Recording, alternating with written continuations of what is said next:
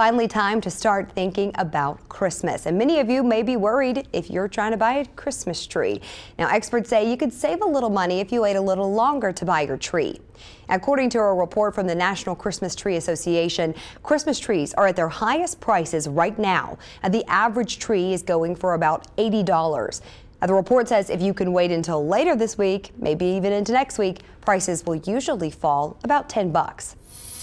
For more than 30 years, a Wisconsin man has traveled to our area to bring fresh cut trees from his farm up north. They're ready to be picked up by local families and couples for the holidays. So if you're in Fayetteville, you'll want to look for his crop. It's just along College Avenue. Warren Latzwig makes the drive every holiday season to set up his evergreen lot at Gator Golf in Fayetteville. It's a stop that many families make year after year. The weather's a little nicer down here usually, and the people are nice down here. It's fun to be down here.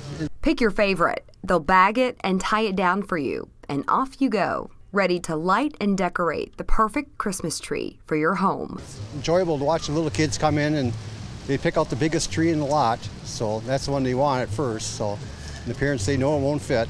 Since he's an expert, we had to ask what he would choose for his own Christmas tree.